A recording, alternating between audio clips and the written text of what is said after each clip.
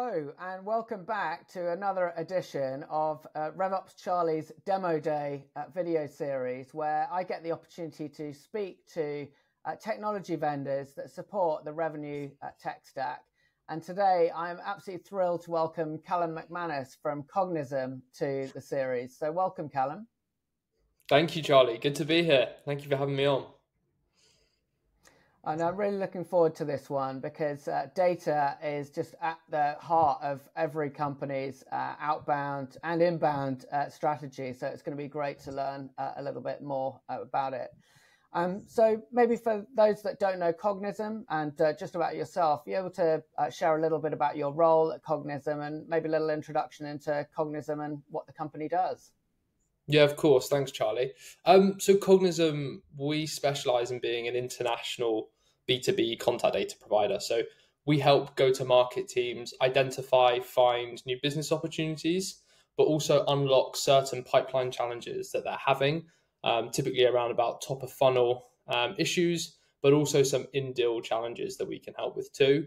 I've been with the business for just over 4.5 years, and I'm now an enterprise account manager. So my role is working with some of Cognism's largest customers, helping them grow and establish well-defined go-to-market processes through Cognism. That's fantastic.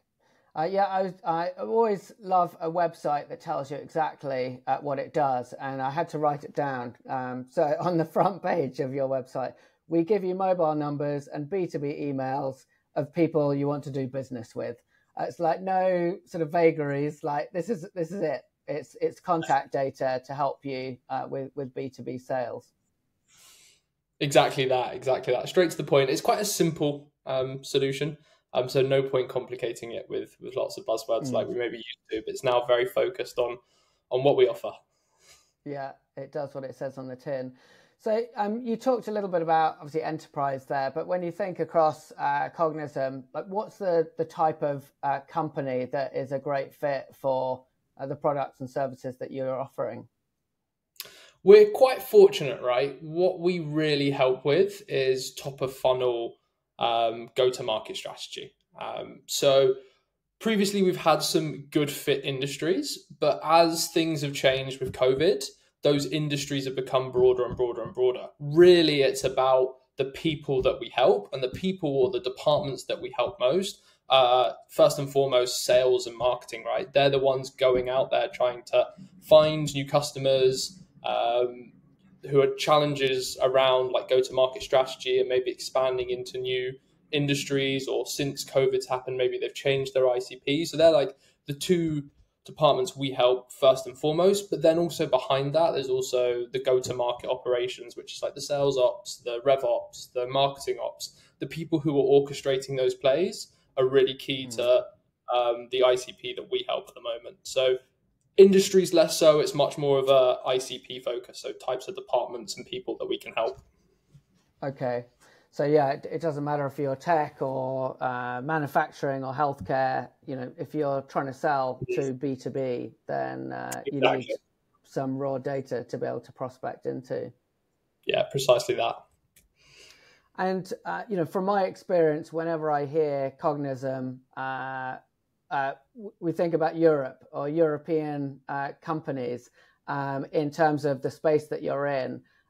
Is that just a little bit about sort of the heritage of where Cognism was founded and where it's come from, or are you doing something different that the US companies aren't doing to get this European contact data? Yeah, I'm glad you touched on that, Charlie.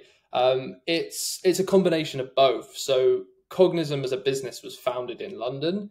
If you look at all the other competitors in our space, the vast majority were founded in North America.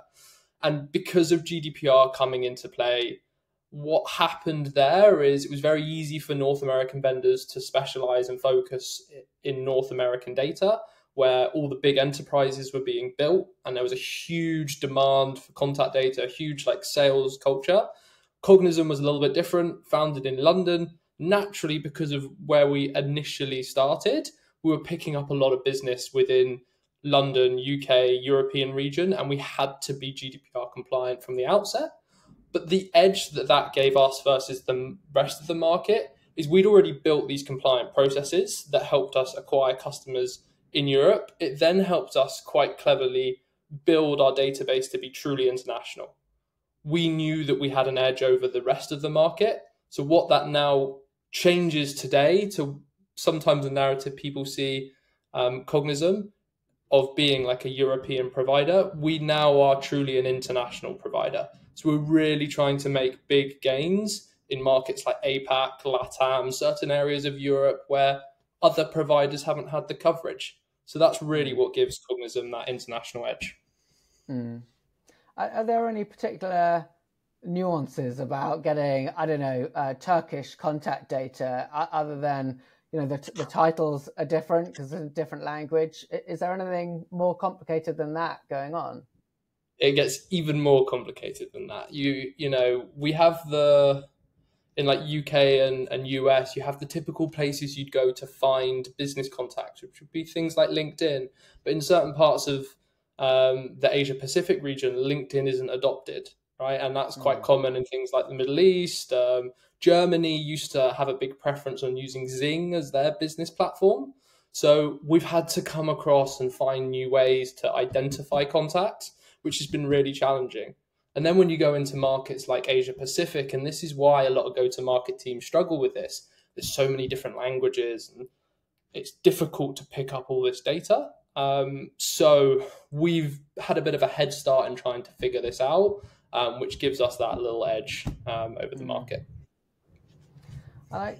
When you look at to public SaaS companies, they're still going to take 60 or 70% of their R is going to come from the US. So, you know, it makes sense if you're targeting that company, those types of companies from the US, then actually the bulk of your, you know, your contact data is going to be in the US as well. So it takes someone to be based here and to understand that Europe is not just a collection of states to be able to look at each of those on their own merits. Yeah, for sure. And also if we look at the US market, because of how many big businesses and how publicly available the information has been previously, it's quite an easy market traditionally to acquire that data. So for a lot of tools out there, there's a lot of publicly available data for that. However, when we are looking at the international markets, this is where we see differences in how go-to-market teams perform, is that the international team has to go through 5 to 6 extra hurdles in order to reach a customer. And that typically starts with, it's a lot more difficult for an international go-to-market team just to engage with a customer versus what they see in the US. So that's why we're trying to break down those barriers to support those teams more. And so I'm thinking about your sort of target customer, and you mentioned that it's helping those sales and marketing teams or maybe the operations teams that are trying to provide a set of data. How are they doing this if they're not a Cognism customer? What's the alternative or the status quo? I think a lot of people who'll be watching this will be familiar with how manual and how time consuming it can be without a tool like a Cognism, right? So if we go back to years ago, like the days of using yellow pages and picking up the phone or using an Excel spreadsheet, that's hours and hours and hours out of your week just to find contact numbers. That was a time where you could call up an office number and potentially get passed on to the right person.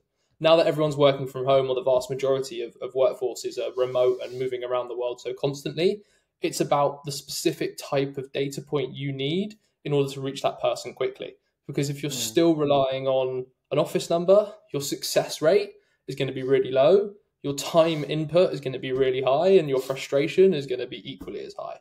So, it's about spending less time prospecting. And when you are prospecting, having accurate data points so they're going to reach those people as fast as possible is how go-to-market has moved. It really is. And we talk about B2B, but it's P2P, it's person to person. And everyone's got a mobile. I don't have a landline anymore. I've just moved my parents off a landline eventually. And it's like, that's just not the way that you're going in. And if you are calling up a company directly, you just know you're hitting gatekeepers and IVRs and call routing, as opposed to getting in touch with that individual directly. Yeah, exactly. And And then if, in, sorry, go for it. yeah, I was going to say, if you are doing that, your competitors probably aren't. So it's about keeping up with your Yeah, competitors exactly. and access to that. And so, yeah, thinking about the maybe the revenue operations person that you're working with, or whoever is managing that operational side of things, what problems do you solve for them as someone to onboarding onto Cognism? What's the process, and what are they getting out of it? It obviously depends the stage of business that you're dealing with, but some of the typical challenges we see, let's say from like a go-to-market strategy standpoint, often the RevOps team will be responsible for ensuring that there's the correct account data within the CRM in order to plan and strategize territories, and for the sales and marketing teams to target those accounts. So something we can help do is automate and ensure that that account data is correct and up to date. So that just ensures that sales and marketing teams have the right resources in order to reach their target accounts. The same to be said for the contact side of things, right? We're ensuring that those accounts have the right contacts. And again, this is going to be an automated process with some of the new tools we have. It's going to save RevOps teams a lot of time, just ensuring that there's regular processes for automating the correct account data, but also the correct contact data. So that just ensures that there's a better operating rhythm when it comes to using marketing campaigns, but also having like an SDR team who are actioning inbounds or going after certain set accounts. So it's a very, very organized process. Yeah.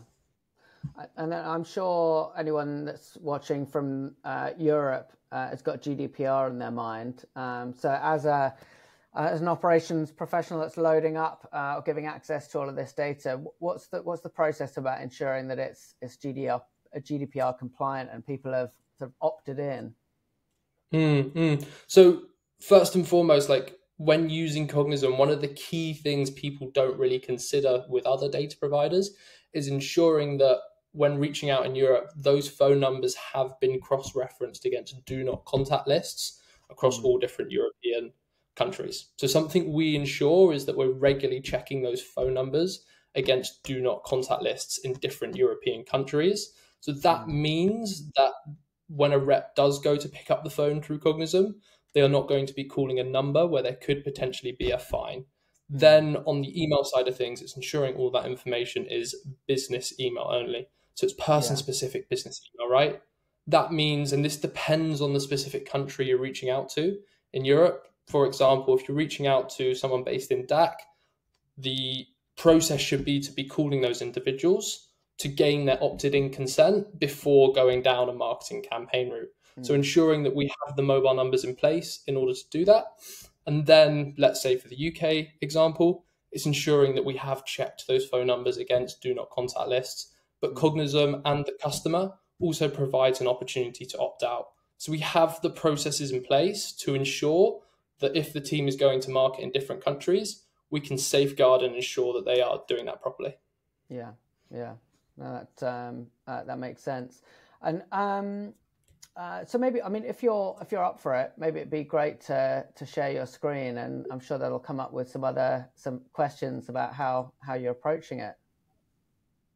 Yeah, for sure. Let me just share my screen. Cool. So there is a few different use cases with Cognism. Like I said, typically we see 3 different departments using the tool. First and foremost, it will be those sales, but also marketing teams. When we're looking at sales teams, and if we put you in a position of a sales rep who is going out there to find people within the target audience and bring them in for meetings, so that real like hunter or SDR type role, typically we see these individuals do the majority of their work on LinkedIn. So just a nice and easy place, and you'll see this with a lot of tools, is that LinkedIn Chrome extension workflow. That just means if we're finding good fit prospects on LinkedIn, we're able to quickly get their contact data. The opposite to this, or not having this in play, would be you'd find a good fit person on LinkedIn, you'd attempt to message them. It's an extremely saturated space, LinkedIn, especially with messages. or you're going on the company website and getting the office number. The difference here is access to mobile numbers and person-specific business emails. That's like a direct channel into having an attempt at a conversation with that prospect. So at your fingertips, you've got the right information you need to reach those individuals. Again, LinkedIn Sales Navigator makes up a huge staple of hunters, sales development reps, account executives, the general salesperson's bread and butter for finding key contacts in their target accounts, right? It's a very good way of finding the right people, but a bit like a map without directions. You can't reach these people very well unless you have the contact information. So this Chrome extension now provides an automated process, Charlie, of getting the contact information for everyone in this list. If your rep has already put in hours of work into getting all these LinkedIn Sales Navigator lists, but they don't have any contact data, this is going to save them huge amounts of time just to quickly get that. We can now take all of these individuals from Sales Navigator and export them into our next step, whether that next step is the sales engagement platform, the CRM, or just simply lists in Cognism. We have all of these integrations built in just to create that seamless workflow and ensure that we're moving these people to the right places. So that's the bread and butter from a sales perspective. Anything that's raised an eyebrow there, Charlie? No, that's so it's sort of bridging the gap really between the publicly available information, but then helping an SDR or an AE to be able to execute on this list that they've built. Just make it really easy. For sure. Yeah, and this as well shouldn't just be left at the top of funnel. Where we're seeing huge amounts of success now is with account executives and account managers, right? So mid-deal, you've had a really good demo or you've had a really good first meeting with a prospect. You've started asking questions like, who else does this impact within your team or your organization? You should then be using Cognism to find those stakeholders really easily. So we can just use this example. Sorry, if I move back over to normal LinkedIn, to start multi-threading decision makers within the existing account. So I've had a meeting with Callum. It went really well. We identified that it's going to impact some marketing stakeholders. I can start finding all the marketing stakeholders, maybe while I'm on the meeting with that prospect and saying, hey, you mentioned this impacts marketing. Would it be possible to have a conversation with Alice DeCourcy, who leads your marketing department? So this is how account managers and account executives are using this to multi-thread their deals and be really dynamic on calls. And if they aren't getting those referrals off the back of the call, which happens sometimes, they can pick up the contact information from Cognism and use their nuggets of wisdom that they've just got from that meeting to push a second meeting. Yeah. I always think as an AE, you want to have this peripheral vision around the core people that you're speaking to. And if you're lazy and you just say, is there anyone else that I should be speaking with? Well, a customer's rightly not going to offer any of that up. But by saying, as you did there, typically in a deal like this, at some point you'd be bringing in Alice. So why don't I prepare some notes or introduce you to her?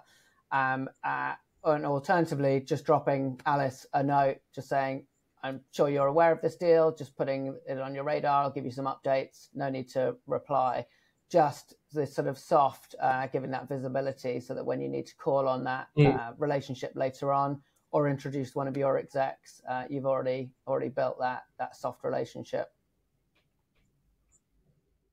Yeah, it cut out a little bit there, but I got most of that, don't worry.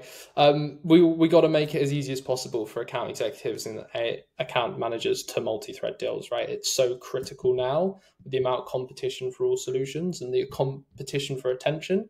If we can tell that person on the call who they should be referencing, it's going to make a world of a difference to deal velocity. Yeah.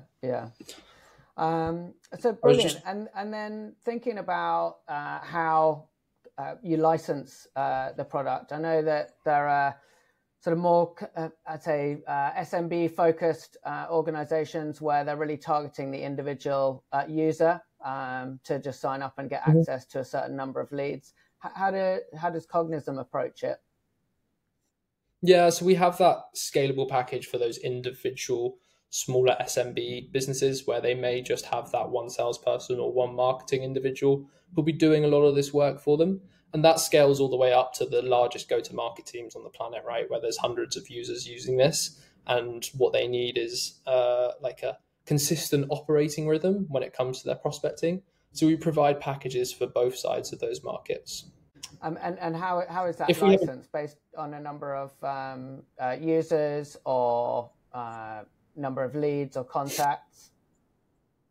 Yeah, so it depends on the use case, right? So we touched on the sales use case there. We then have the marketing use case, which we can touch on very quickly. The sales use case is based on individual prospectors. So the amount of people who are prospecting who will need a license to Cognism. So it's an individual license model. Okay. Then when it's a marketing use case, because we need to build out larger audiences and build out lists of contacts for campaigns, that's where it switches over to a contact-based model. So it's depending on how you're using Cognism. Okay, brilliant. And well, maybe that links into one of your free tools on the website, which I have used a number of times, which is the TAM calculator, which is a lovely example of buyer enablement for people to get in and get their first exposure of Cognism. So I guess from a marketing perspective or an operations one, it's about looking at that top level down and saying, right, we want to target these countries, these industries, and how do I get an understanding of what my addressable market is and how do I start to prioritize that? Yeah, for sure. And that's where the TAM calculator connects to Cognism's prospector tool, which is the central hub of everything we offer at Cognism, right? So we have the Chrome extensions, which are largely adopted by salespeople. Sometimes this tool is adopted by salespeople too, but where we see this come most useful is for those marketing and operations use cases. The reason why is it offers very similar filters to a Sales Navigator, but Sales Navigator has limitation in list size, not having contact data. Marketing and operations teams, they want to be building out larger audiences. So in a similar fashion to those filters you get on Sales Navigator, you have those filters here with Cognism. A bit of an edge here is that we can start using maybe our Salesforce CRM connection to upload list of accounts. So if you've got an ABM list and you're looking to upload that for the entire business, you can upload your list of accounts into Cognism and then use Cognism to start identifying the specific contacts within those accounts. So you map your persona ICP into the account list and you've got your audience. This again can also be used to find white space. So if we're running a really targeted ABM strategy and we want to know where all the white space in the accounts are, we can remove the existing contacts we already have in Salesforce and start to identify where the gaps are. Now we're using Cognism to identify new stakeholders that we can push back into Salesforce to ensure that we have that healthy, full coverage within our accounts in Salesforce. So this is going to allow those bulk downloads of data if it's for something like a marketing campaign or to ensure that we're feeding the right lists to the sales team.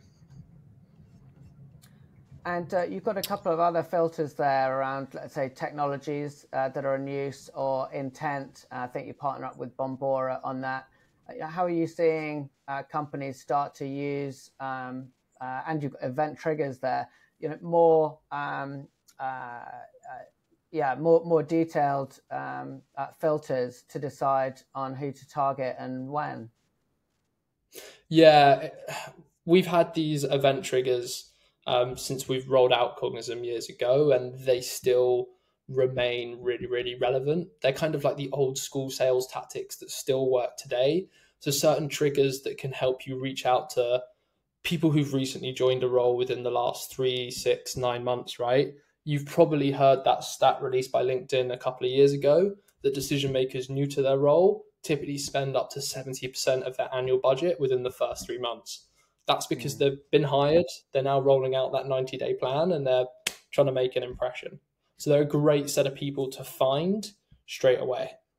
Again, we can do this at a company level. So we can find specific companies using specific technologies, whether that's a competitor solution or a complementary solution. Like for Cognism, there's lots of complementary tech that we want to be working with businesses if they use a certain tech stack in there, like sales tech. Again, at a company level, we can identify if companies have received certain rounds of funding, right? That's a great insight to know that they're going to be growing the team, they have budget. These are the kind of fast-growing businesses that we want to be reaching. And then lastly, we have the intent from Bombora. Where this is really relevant or a little bit different to typically how other businesses may have used intent in the past, this is really like a sales level intent insight. So Bombora's buyer intent, it's helping you find businesses that are actively in market this week for solutions similar to yours. And Bombora is really special because what they specialize in is finding or using data sources that are really built around buying. And what I mean by that is it isn't someone who's just researching cybersecurity because they find it interesting. It's a bit like a comparison website. It's monitoring those types of sources where someone's comparing two different types of vendors side by side, and that suggests a buying behavior rather than someone who has an interest in a big cyber attack that happened a few weeks ago. That's kind of journalistic publications. What Bombora focuses on is those buying publications, which gives it a really powerful and potent level of insight. So you can then find and prioritize your book of business based off certain key topics provided by Bombora. There's over 14,000, so I couldn't show you them all, but that's going to help you drill down and find who are the best accounts out of my 100 accounts that I should be reaching out to this week. We may only get a list of 5 to 10, but that's a great place to start because we're going to have more conversations, higher conversions, better success as they move down through the pipeline. Yeah, I definitely always recommend to AEs or SDRs, intent data. It's at an account level. It's not telling you need to speak to Jim because Jim is ready to buy. But if you've got a territory and you're trying to determine where you should be applying your efforts in your territory in a particular week or month, then intent helps you to direct a little bit of that activity. Exactly. It can be overwhelming looking at an entire account list. This helps you prioritize which accounts you should be going after first and make it a lot less overwhelming. Yeah. And as we're coming towards the end of our chat, what's in the pipeline at Cognism that you can talk about? Like what does the future look like in terms of the world of contact data? Yeah, so the first things that I wanted to touch on there is Cognism's done a fantastic job over recent years at improving the speed of finding the right accounts and finding the right people in those accounts. We're trying to make it as easy as possible for our customers to connect with their next buying opportunity. And our recent releases around enrichment and what we call our enrich offering are really going to supercharge that. So enrich is the ability to clean in and update your existing data in Salesforce, and we can control that natively through this little application here in Cognism. So we have 3 ways in Cognism in which you can update and clean your existing data. Firstly, we have instant enrich. So that's any leads coming into the CRM, Cognism can instantly update. Second of all, and it's coming out this week or next, so by the time this video goes live, it should be released. We have scheduled enrichment, which is scheduling regular enrichment jobs. For example, every Tuesday morning, we update a list in the Salesforce CRM, and we update that with up-to-date information like mobile, email, all those missing data points. And then lastly, we have CSV enrichment, which is a workaround if we don't want to integrate that directly into Salesforce initially by uploading CSV lists.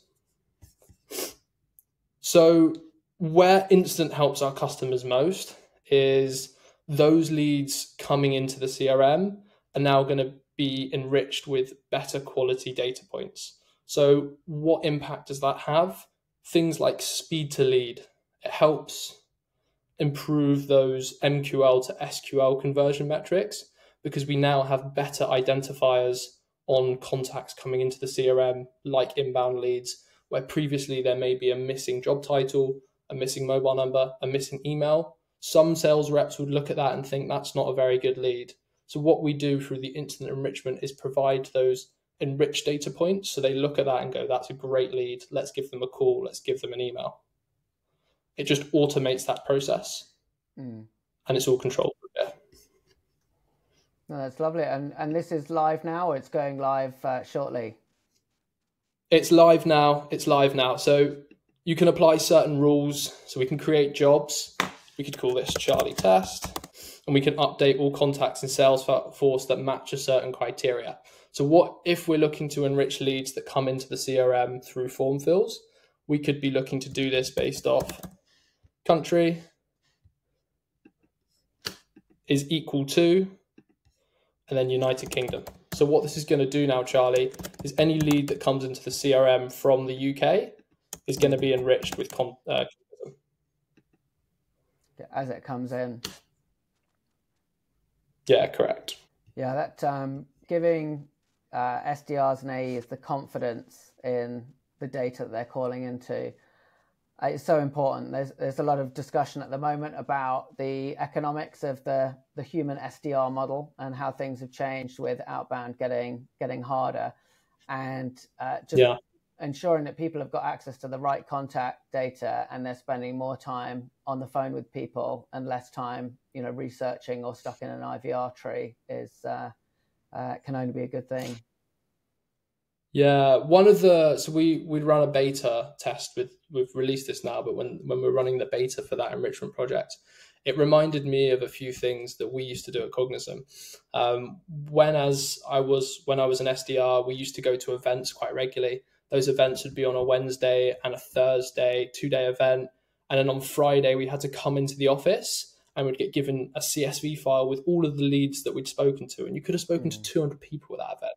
Your job was to get each and every one of those into the CRM, call each person, and ensure it was on working by the end of that Friday.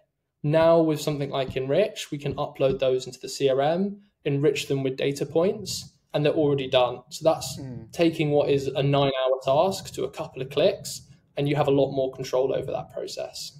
Yeah. Just allows people to get working faster.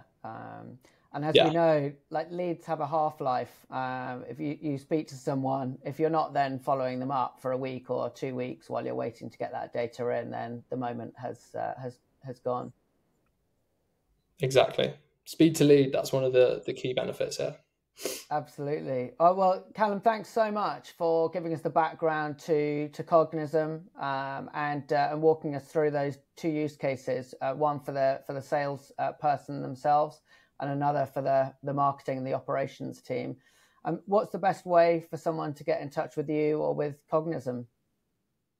Through LinkedIn or through our website, cognism.com. There's lots of great information. And as we've spoken about before, Charlie, it's very specific on how we help. So if you were to have a very quick 2-minute look at our website, you'd get an understanding on whether it's something that could help your business. So that'd be a good place to start. All right, brilliant. Well, thanks very much for jumping on. Really appreciate it and look forward to chatting again soon. Thank you, Charlie. Really appreciate it. Great speaking.